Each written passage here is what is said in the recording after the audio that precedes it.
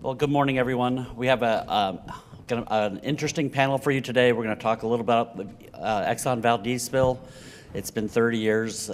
There's a lot to learn about where we are at, and a lot of younger generations really haven't seen what the harm is. So our hope for you today is to start out making sure that everyone understands the harm of the spill, and by the end of the day in the later sessions we'll understand what we're doing different now and how we're preventing spills. So there's a lot to learn today on EVOS and a lot of things going on, but Patricia is going to again lead us in a conversation about the spill with some of the folks who were there. So thank you all. Patricia. These are on. Do you want both of them? Yeah. No, I'm mic'd, so we're good. Okay, she's mic'd, and you guys I'm can share mic'd, this so. when it comes time. You just get to hang on to that. Okay, let's everybody get comfortable here first. So thanks everybody for joining us at the forum this morning. You know, 30 years later, it's still hard to watch that film, isn't it? Yeah, I think for all of us who lived it and have lived with the consequences of the spill, it's still pretty near to our hearts. So anyhow, good morning everybody all of my Alaska Forum family. I'm very happy to see all of you here today, and happy Valentine's Day to everyone. So this is a day for us to remember to do an act of kindness, remember all the people that we love, give a hug to people who need it, pay it forward. So today is a good reminder for all of us to live in the way we choose. So we've got a kind of limited time today. We've got so many people on the panel, all of friends that I've known for many, many years, and it's really nice to see all of your faces here today. I think most people know that my name is Patricia Cochran. I'm from Nome, born and raised in Nome.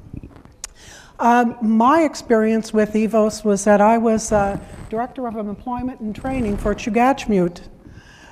So that's where RJ and I and Patience know each other from a while back. So I know the sound pretty well. I walked all of the beaches there. I was also very lucky to be the planner for the village of New Chiniga when they moved. So I really got to know Prince William Sound, learned how to sea kayak there. Growing up on the shores of Bering Sea, I didn't really get into that too much, but learned to love Prince William Sound. So it was really hard for us to see what happened there. Just a quick outline of what we're going to be doing this morning. Again, because we've got a short period of time, what I'm going to do is to read the bios, a very brief bio from each of the presenters here, because we unfortunately have only about 5 minutes for each of them to tell their story about what they experienced, what they wanted to share about the oil spill. And hopefully at the end we're going to have time for a few wrap-up comments. Each of you please feel free to use the microphone and sit where you are if you want to do that, or if you'd like to come up to the podium, feel free to do that as well. So just be comfortable, relax. This is all our family here. So. Let me first introduce my amazing and beautiful elder, Patience Andersen Faulkner. Patience has a BA in Justice with a minor in Sociology, a paralegal certificate in General Law, and a legal technician certificate in Federal Indian Law. In addition to teaching classes in native crafts and subsistence practices, she's a founding member of the Oil Regions of Alaska Foundation and the local emergency response team. She represents the Cordova Fishermen's District Fishermen United on Prince William Sound, Regional Citizens Advisory Council, and subsistence interests on the EVOS Public Advisory Council. She also serves on several boards, including the native village of Eak, Cordova Public Library, and Cordova Electric Cooperative. Thank you, Patience, for joining us today. My other good friend, RJ Kopchak. RJ arrived in Alaska in 1974. Wave your hand there so people know who you are, RJ.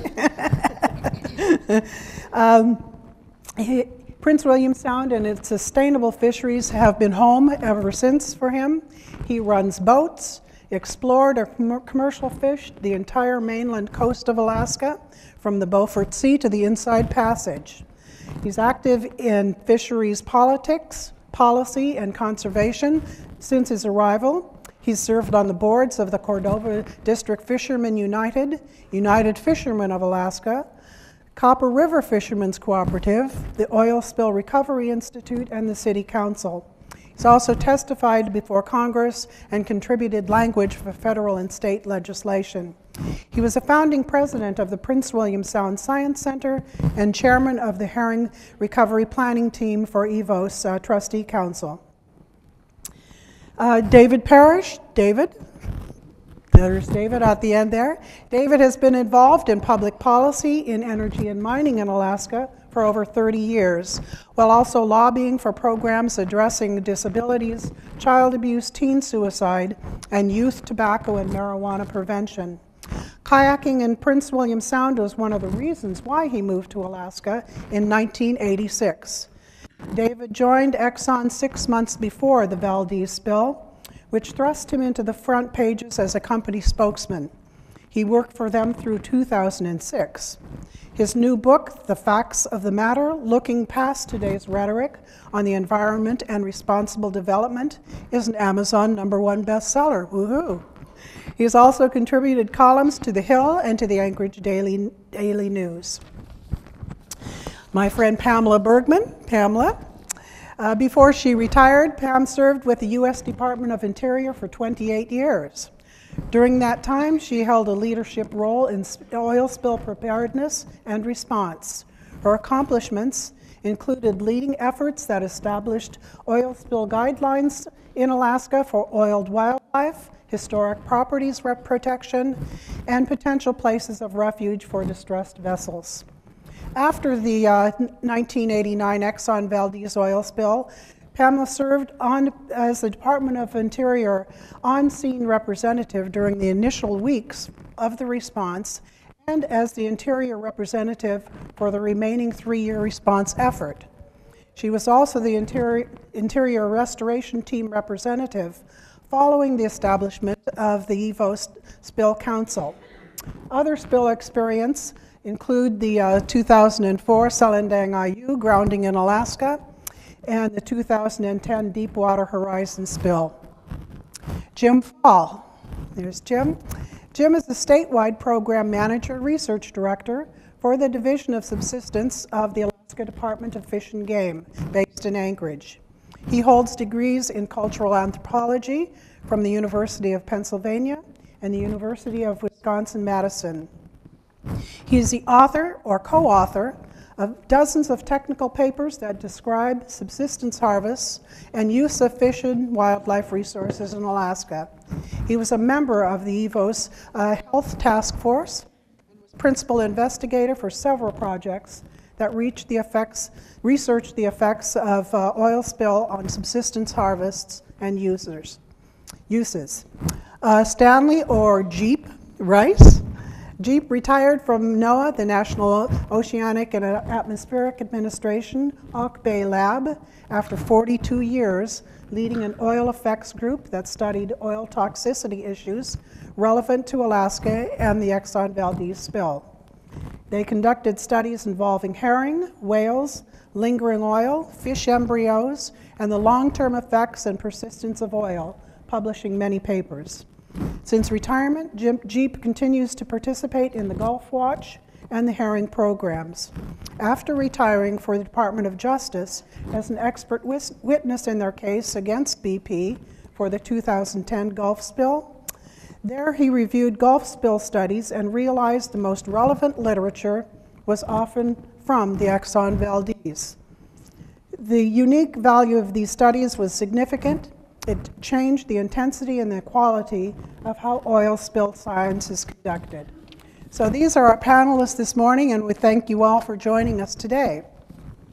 So I'm going to start with patients and ask each of you to try to keep your talks to maybe around 5 minutes or so.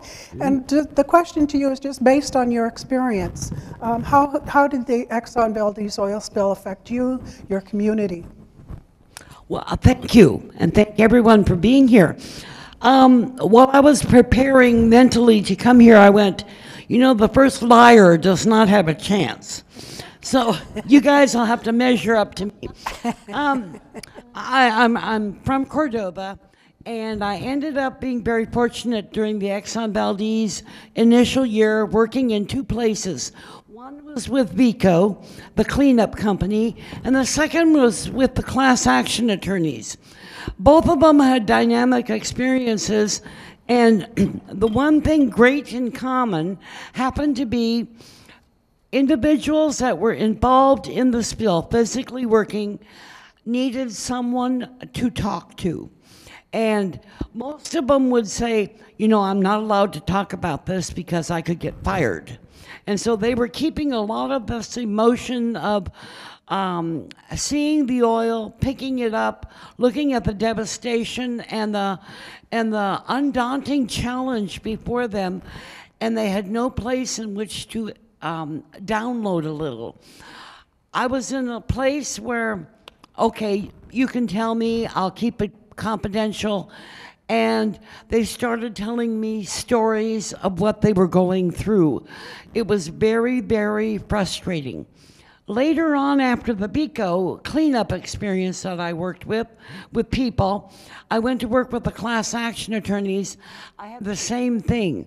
The fishermen, the cannery workers, the businesses, all came to me. I guess I had a good listening ear, and would tell me what they were going through, their emotions, their frustrations. From that experience, I begged the attorneys. I said, we need some mental help here, desperately.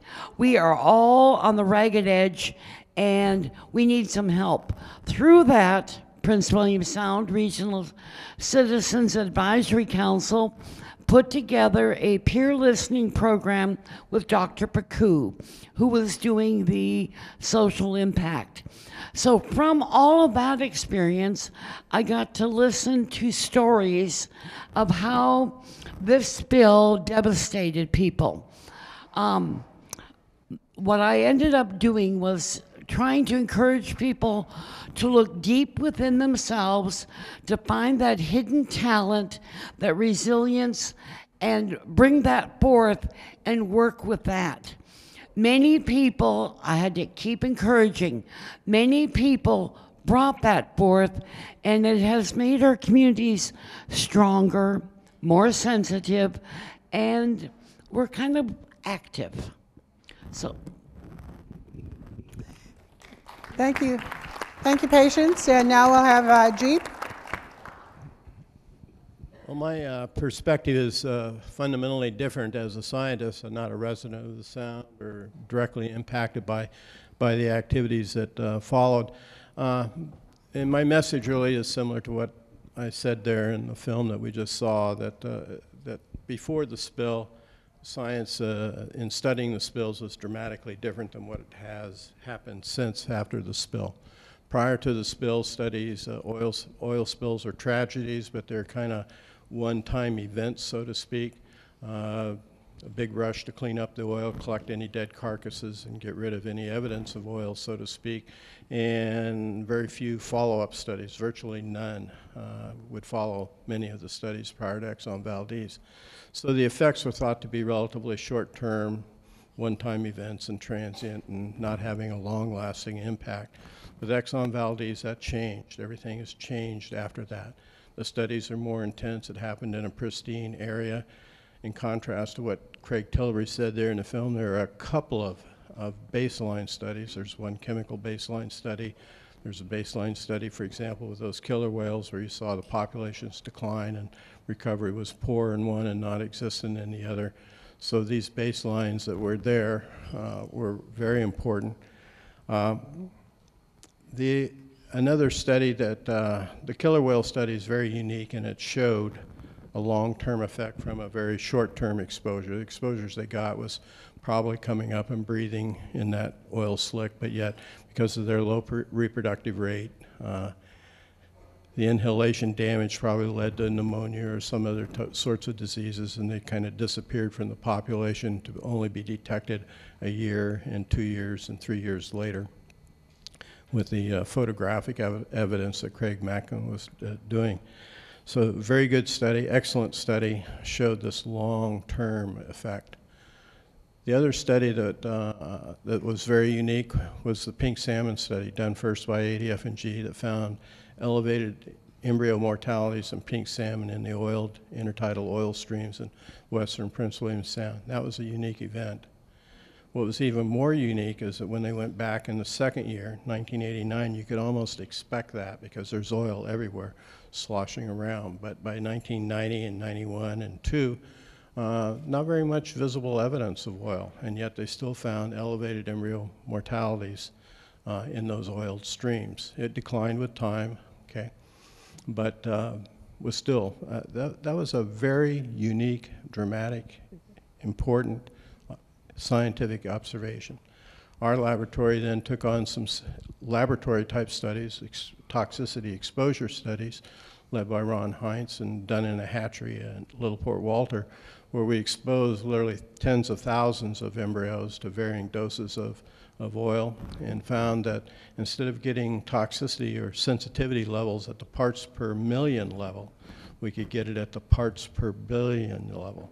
And parts per billion is 3 orders of magnitude different from a part per million. So this lowered the toxicity level, that fraction that could potentially harm animals, okay?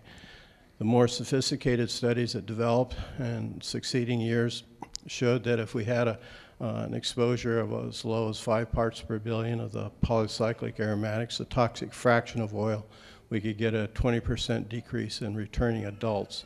These are from animals that were where the embryos exposed, and the fry, as they came out of the gravels, were tagged with a wire tag in their nose, so they could be identified and separated out of what dose group they came from. A year and a half later, when they returned as adults, and the returns are that much down. This is a huge finding. And when I say this sort of science changed oil spill science, so then move ahead to the 2010 oil spill in the Gulf of Mexico, the embryos were a very huge target study, and even more elegant experiments were done down there by those researchers who looked at parts per billion impacts on embryos. They found, for example, a low parts per billion would affect heart rates in embryos developing, where a heart rate would be kind of like this, and then if it was oil exposed, the heart rate was depressed and a little bit more disorganized. And yet the animal's alive, so if you're looking at in the way we did things prior to the Exxon Valdez, live or dead, that animal that had the really slow heartbeat would be counted as alive. And yet it had no chance of survival and didn't and wouldn't. I guess collectively, let me just talk very briefly about the sea otters and the oil persistence studies. Sea otters were studied, like all species, in a very species-specific, centric sort of way. And in one group, Balachi and Botkin were finding one group of sea otters were not recovering at the normal rate that others in the Prince William Sound were recovering. In this one area of near Herring Bay and a little bit on around the corner.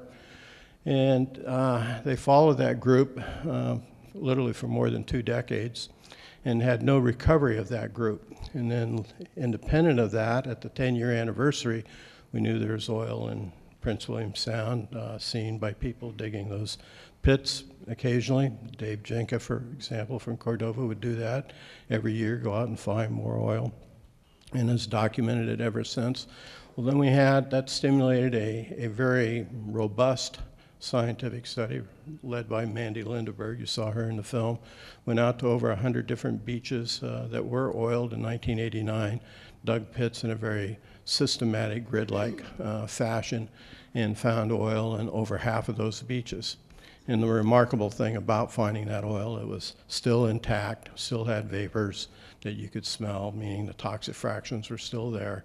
It was liquid. It was still going to be toxic if it was exposed.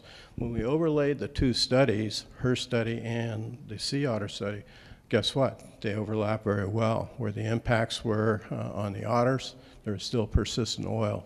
And their sophisticated studies then used radio tracking and devices implanted in them to determine what depths they were diving to.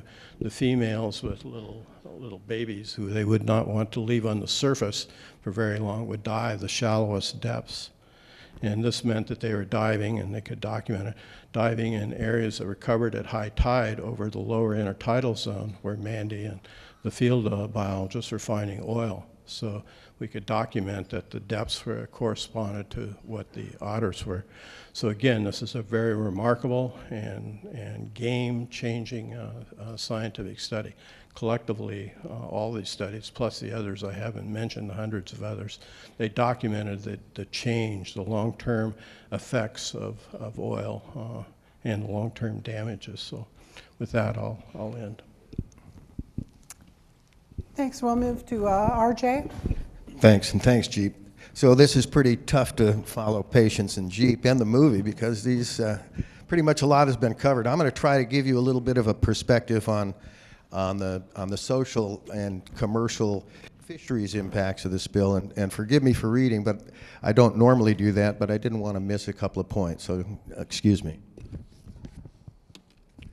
So on March 24th, 1989, when the tanker grounded, she carried about 1.2 million barrels of oil, 265,000 barrels spilled about, and they spread with the currents throughout the sound. 3,000 miles is my guess. The coastline was oiled because these are intricate coastlines. You can't stretch them. If you stretch them out, it's a lot of miles. And the oil spill went from Blight Reef to Kodiak Island, and it killed hundreds of thousands of birds, thousands of marine mammals, countless other marine life. The chaos of the event was almost impossible to comprehend, and I did 11 months in Vietnam. And I'm going to tell you right now that the chaos of the event following the spill was equal to any of the crazy situations that I saw there. The manifestation of damages to just the human psyche from the exposure to the devastation was phenomenal. After 30 years, it still continues to impact both the ecosystem and the social system in Prince William Sound. It's especially, I think, tough on the tribal communities. I think that they saw some of the greatest impacts because of their loss of access to subsistence systems. Well, when a natural system is poisoned to the magnitude that occurred after the Exxon Valdez, the system fundamentally changes. The relationship between predator and prey, the availability of productive spawning and rearing habitat, shifts in microchemistry that affect developing embryos and future generations. Whole generations of some populations of birds, mammals, fish, shrimp, and shellfish can be lost, and some of those populations were. The reduced numbers that affect recovery to pre-spill levels. It can take decades, and in the sense of herring, still, it's 30 years, and we're still seeing incredibly depressed population. The spill, of course, coincided with spring, and that was when our herring were about to spawn. Eggs were laid on oil beaches. The emerging larvae drifted with the chemical soup that was the result of the spill and dispersants.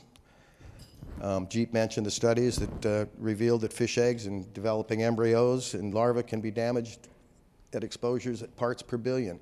That's incredibly small. And if you think of that exposure affecting the chemistry of an egg, you have to think of genetic changes that can affect an ability of a subsequent generation to deal with impacts that could be disease or other stresses. Well, herring mortality skyrocketed over the next 4 years, and it's funny, when the herring that were supposed to be recruited into the fishery were due, that was 3 and 4 years after the spill, they were basically absent. It was fairly obvious that to the fishing community that impact had taken out that important quantity that should have been back to spawn starting in the early 90s. And so herring fishermen still aren't fishing. So let me give you a little perspective on that herring fishery, because these are families. And by the way, these impacts are repeated in other fisheries and downstream. But in Cordova, in our area, there are over 1,100 people participated directly in the herring fishery. They were small and mid-sized family businesses. The vessels were small, 2 to 5 crewmen. We harvested herring eggs on kelp. That means you harvested kelp that were covered with herring eggs for the Japanese market. Some of us pounded. That means we hung beautiful kelp we imported from Southeast in cages, and we would put herrings, catch herring, put them in the cage, let them spawn on that kelp, then let the herring go, sell that kelp to the Japanese. And then there was the herring seine and gillnet fisheries. They were targeted on fish eggs.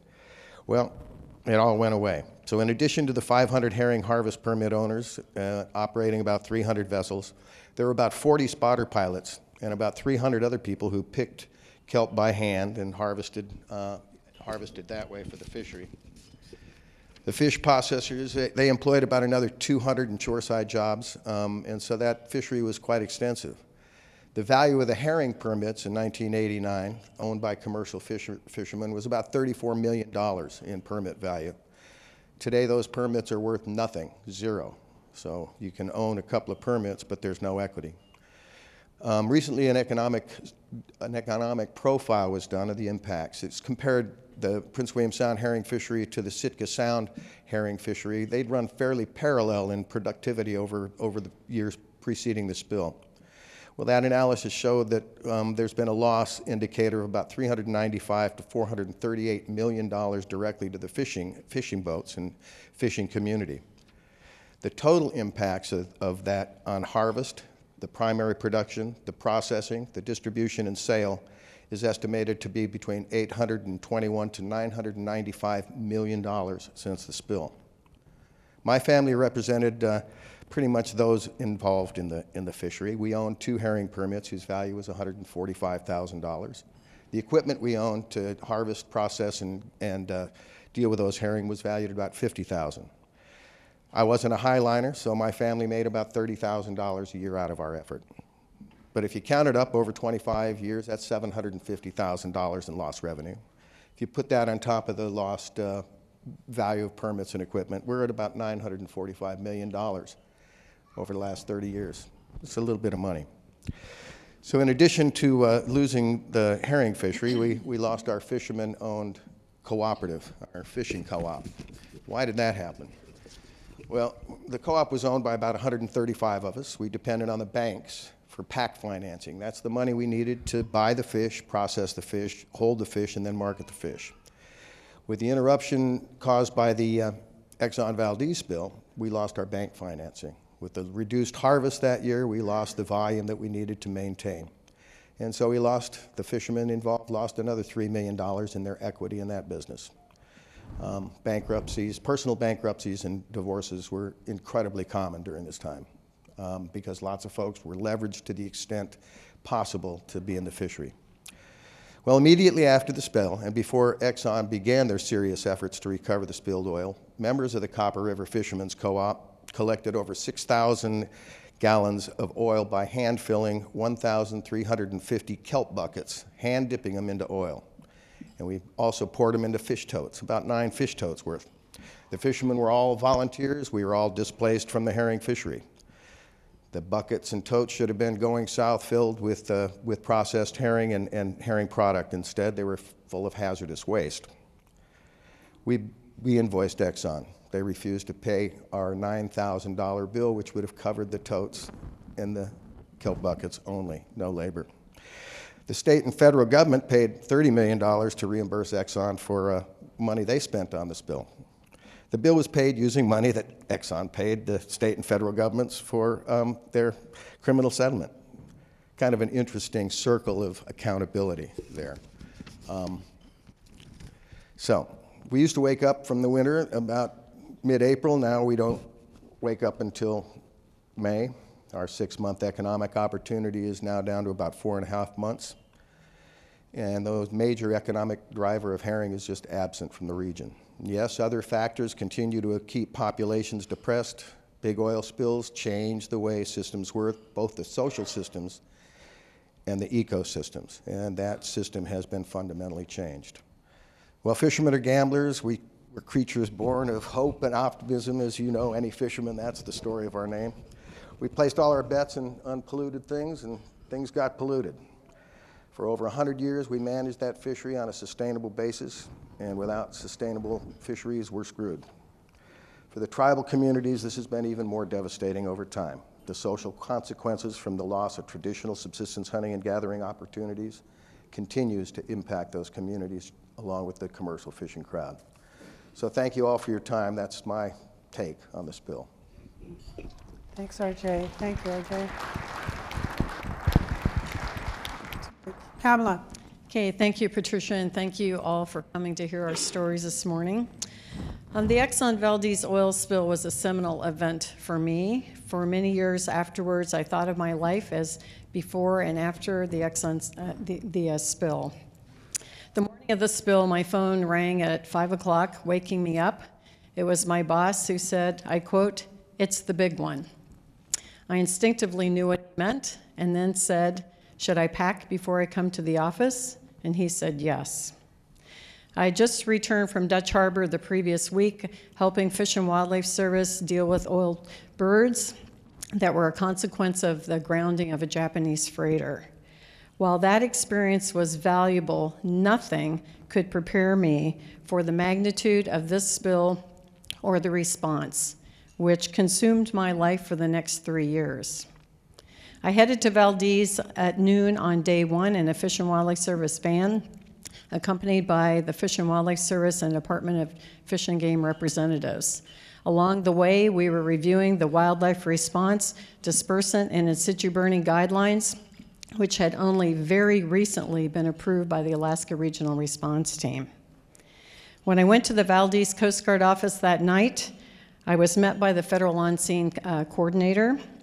I remember us having a laugh when I said, "This is a heck of a realistic oil spill exercise." I then spent the next month working out of the Coast Guard command post in Valdez, working 20 hours a day, 7 days a week, before I returned to Anchorage to take a short break. On day two, after receiving reports of oiled sea otters, I tracked down the Exxon representative and strongly recommended that they get someone to Valdez as quickly as possible to develop a plan for dealing with the oiled otters. His response was, "A deer in the headlights look." I then showed him our wildlife protection guidelines, which talked about what to do with oiled otters and included a list of experts.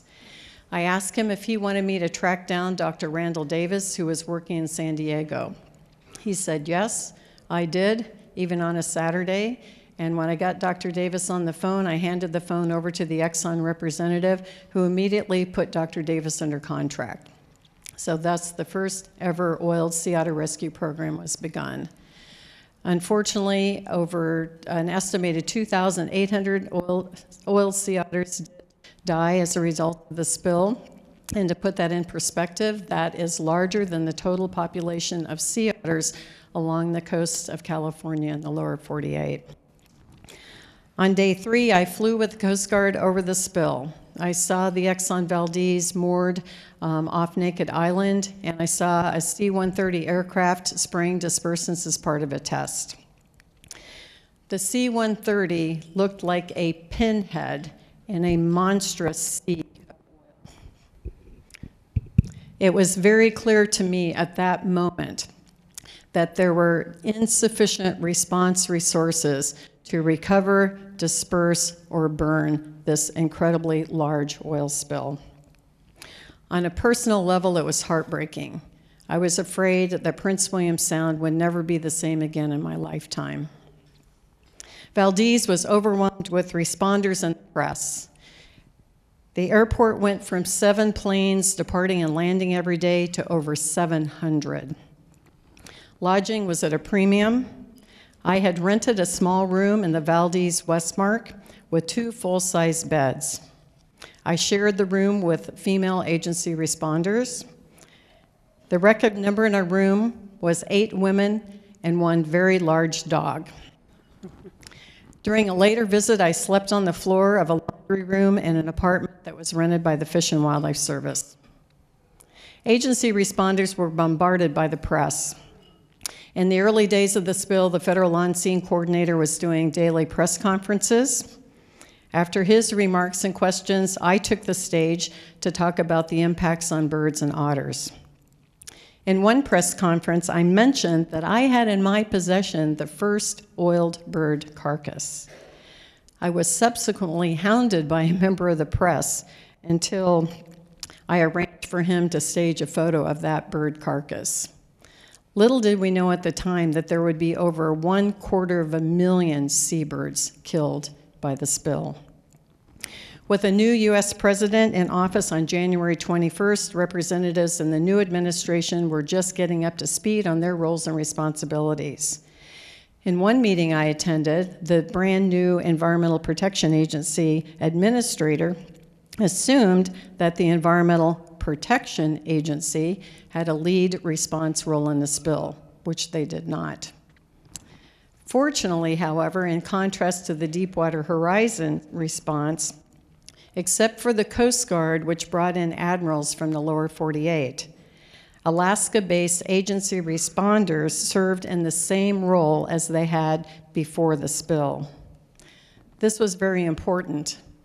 It was a tight-knit group who worked well together, who respected each other's roles and responsibilities, and who knew Alaska. As tough as it was, I personally believe that agency responders did a pretty amazing job given the enormity and the complexity of the hand that we were dealt. Thanks, Pamela. And now we're going to move to Jim.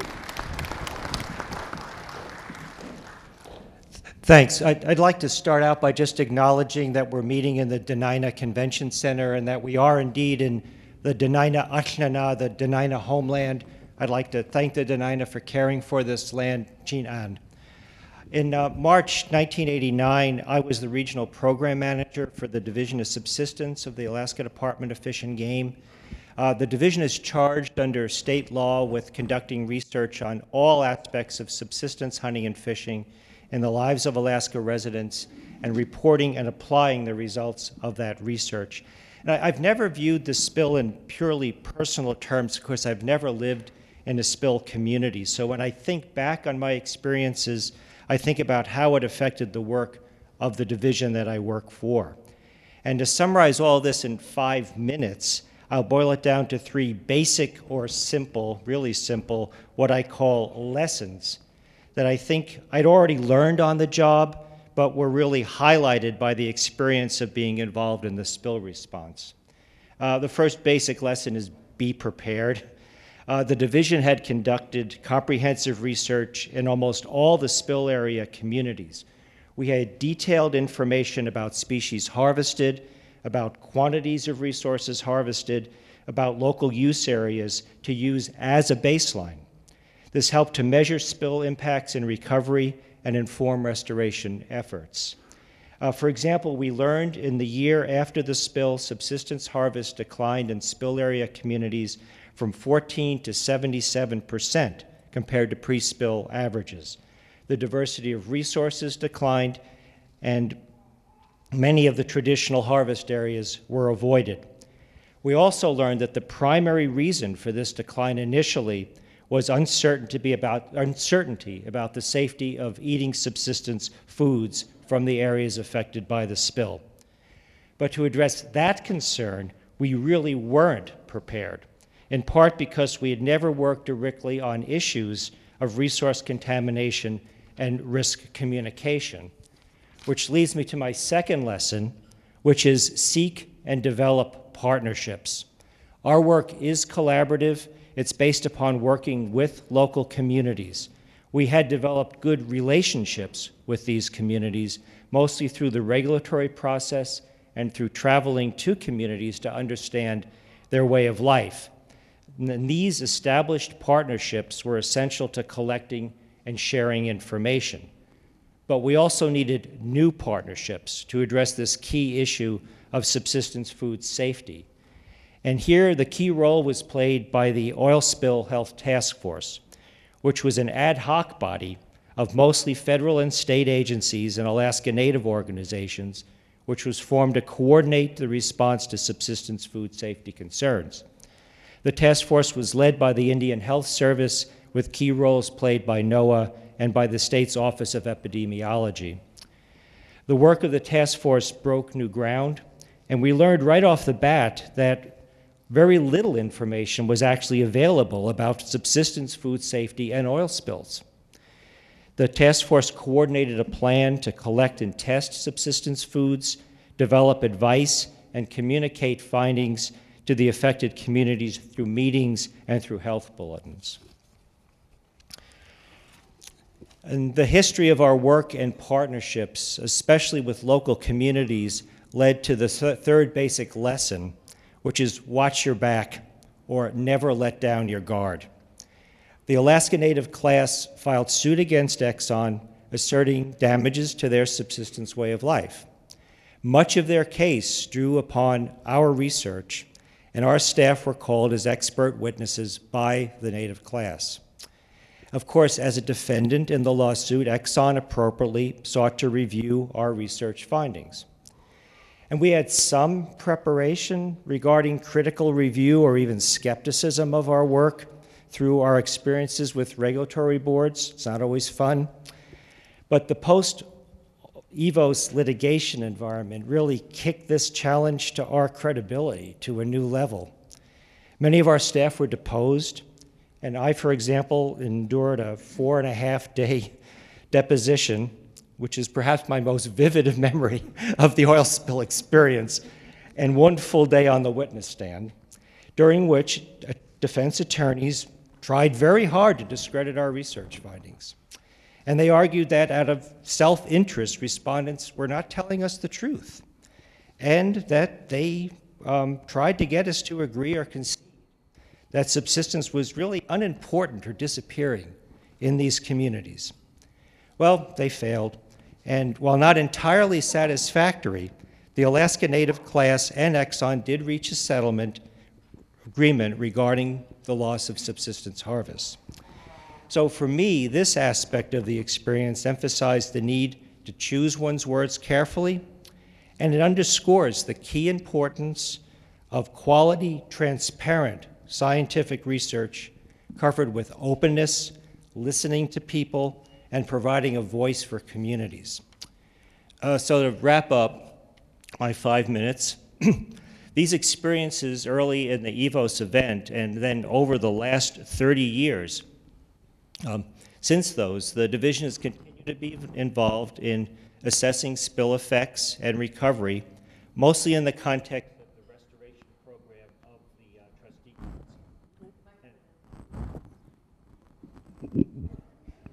council. Try another one. Okay. And our work is a work. No, no. How about now? There. Okay, let's get it close. Well, we've done this work to help assess the progress toward the recovery goal for subsistence that the Trustee Council has established. We've done several more rounds of interviews in communities and produced several major reports. And if you want to know generally what we've learned, it's best just to go to the reports.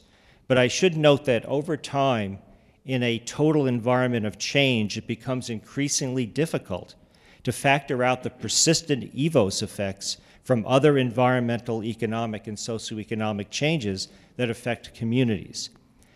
There was certainly post-spill rebounding of subsistence harvests. Concerns about contamination diminished but did never entirely disappear, and people have reported past and continuing disruptions of the transmission of skills and values across generations. But perhaps most importantly, we have concluded that subsistence fishing, hunting, and gathering remain an essential part of the strategy for resilient, sustainable communities in the spill area. So to conclude, there are these basic, simple lessons. Be prepared, develop partnerships, watch your back, and those are what came to mind when I thought about my spill experience, especially early on. And it's really, I think sometimes these basic lessons are the most essential, and they're really the ones that we need to be reminded of. So thanks a lot. Thanks, Jim. Thank you. Now we have David. Thank you. Appreciate the opportunity to be here. Gosh, this conversation, and even looking out the window here at the office I can see the office building that I worked at in March of 1989. Brings back some memories for me, and particularly, gosh, talk about needing a hug.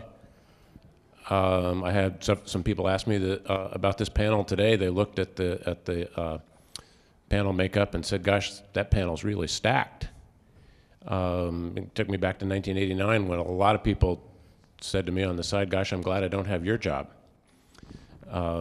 It was a challenging time, and looking at the window at the office that I worked at, I remember the threatening phone calls that came in to our administrative staff. I remember the packages that came in the mail, including to my home. And that's why I appreciate this panel, is that when we have challenges related to the betterment of mankind, technology, science, energy, education, our greatest challenges are solved by people of diverse views sitting together around the table, throwing ideas around rather than throwing rocks at each other. And that takes me to a question I've asked myself a lot over the last few months. How does somebody whose bio on Amazon says they're an energy and mining industry insider write a book that becomes an Amazon bestseller in conservation, green business, environmentalism, and energy policy? And part of that, what I found is looking at some of the other books that are out there in the same categories. There's one that's titled, "This is the Way the World Ends." And if we go back to 1989 and think about a lot of the dynamic, I think as we've heard in the panel today, we all encountered some things that on a personal, emotional level, we never expected, we weren't prepared for. And if we take a worst case approach to that, we could have all thrown our hands up. We've heard each of us, I think, a story here this morning where it would have been easier to throw our hands up and quit and get on, rather than the people coming on the airplanes into Valdez and Cordova to lend a hand in some way to help deal with the events of the oil spill. Could have left, but instead people stayed, pitched in. People of diverse viewpoints did their best to work together to address one of the greatest challenges on many levels that is imaginable. And so I think for me, looking back to 1989, one of the stories this morning brought me back to, I think, what was, in my view, the low point. And the low point was several weeks after the oil spill, when a group of scientists from various state, federal agencies, third parties were gathered to talk about particularly dealing with the response in terms of oiled bald eagles. And the commissioner of the Alaska Department of Environmental Conservation came in with a trash bag and a dead bald eagle that had been oiled, and held it up for the TV cameras. And it made for great headlines, certainly made the point, but to me the real point of that meeting was people of diverse viewpoints sitting down trying to deal with, okay, we know this has happened. What do we do? How do we respond? How do we deal with this, rather than posing for the headlines? On the human side of the story, it's a very human story that I think never told. Talking about the Westmark Valdez, March 1989, and all the people sharing hotel rooms and whatnot. Story that's often not told is the president of Exxon Shipping Company, who I took to the Valdez Civic Center in a room very similar to this, a very challenging situation, and he went back to his hotel room and closed the door, sat on the toilet, and cried. That's a story not told in the press or in the headlines, but gets back to needing a hug in this kind of a situation. I took the president of Exxon USA, and we went to the village of Tititlik on day 3 or 4, and he went and visited with folks in the school gym and sat and listened to each and every question and concern, did his best to answer what he knew and what he didn't know. Didn't bring along the TV cameras, wasn't posing for the press, but trying to have some real conversations. And I think in looking back at this scenario of 1989, what have we learned since then, particularly around the science that was discussed today, advancing, moving forward? The most challenging questions we face are whether it be climate change, technology, education, healthcare. Those are solved by listening. Those are solved by listening to people of diverse viewpoints sitting around the room in a spirit of collaboration. And I think, unfortunately, just had some public hearings here in Alaska within the last week on a major question of energy policy, and the presenters, I think, from the federal agencies were never able to actually make their presentation because protesters shouted them down. Now, how can we have a reasoned conversation around fact, science, and process if we shout down those who have differing viewpoints from ourselves? So appreciate the opportunity to be here. As I look back in 1989 to today, and some of the stories told in the film, and we all are carrying around these smartphones, and so the Alaska Forum has an app. So I'm able to look and see how many panels are going on, who's there, what the speakers are, and whatnot. If I have the right barcode, I'm able to follow the hashtags and all that. These things are all made of energy and minerals. There are 2 billion people around the globe who have the opportunity to move out of poverty in our lifetime, and guess what? They want what we have. They want healthcare, they want technology, they want mobility and transportation. They want these that are made of minerals and plastics. And I think one of the biggest questions we face is, how do we supply those needs? How do we address those questions, doing so in the most environmentally responsible fashion? Because the rest of the world isn't going to sit around and wait for us. And so appreciate the panel today. And again, to me, part of the answer coming out of this exercise is people of diverse viewpoints sitting around the table, collaborating, throwing ideas around rather than throwing rocks. So thank you.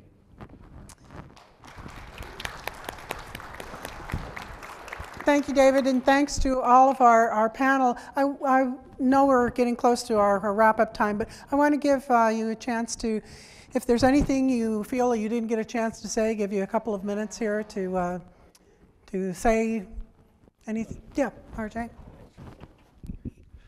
Just one last quick observation. Although I talked about all kinds of impacts, I'd also like to say that there are a tremendous amount of great things that have resulted from the investments made by the trustees and the industry since that spill.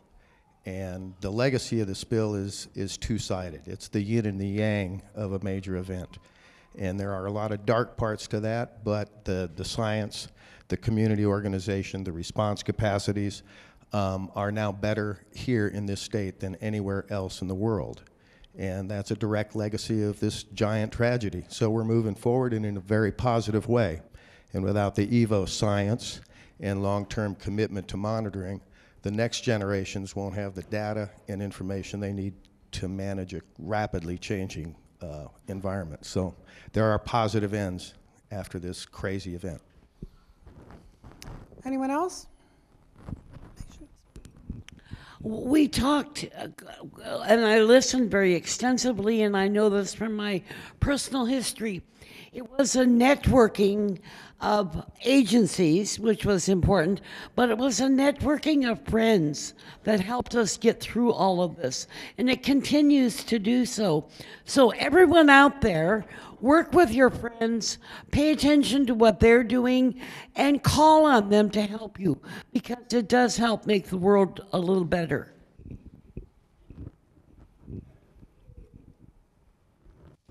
So thank you very much to the panel. It's been really interesting to hear from the community perspective, from the agency perspective, from the industry perspective. Thank you all very much for being friends, for all of us being stewards of this beautiful land that we all live upon. Please join me in giving a round of applause and thanks to all of our guests.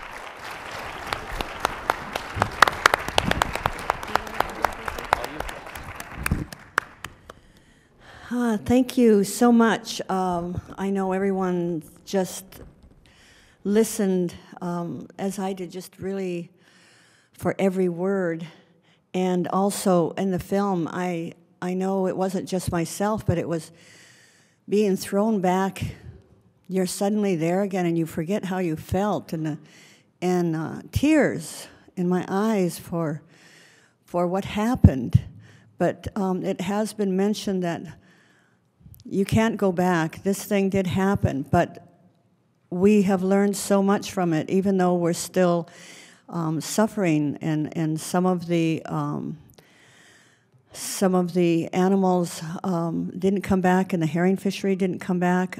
Yet I've been to Cordova, and Cordova was devastated, as many of the other coastal places are. But when you go back, you've got people who are working, as these agency people talked, with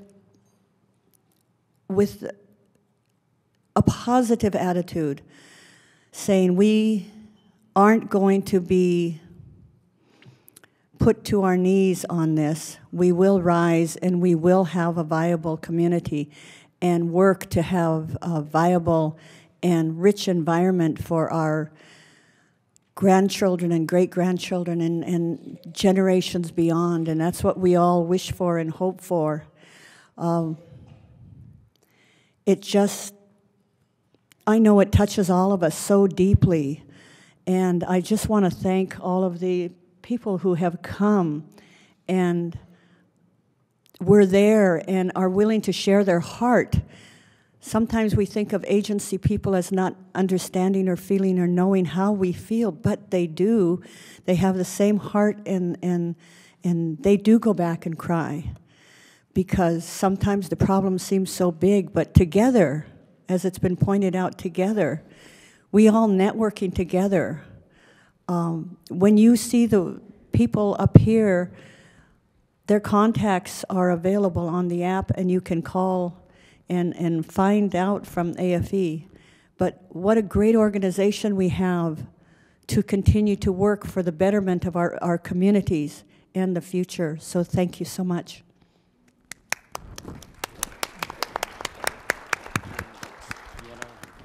Yes, yes. And we have gifts to thank those who come up before us, because sometimes in a really difficult situation where something so devastating as this happens, it takes courage to get before us and hope we don't throw rocks. But we do appreciate so much. And thank you all out here for all of the work you do.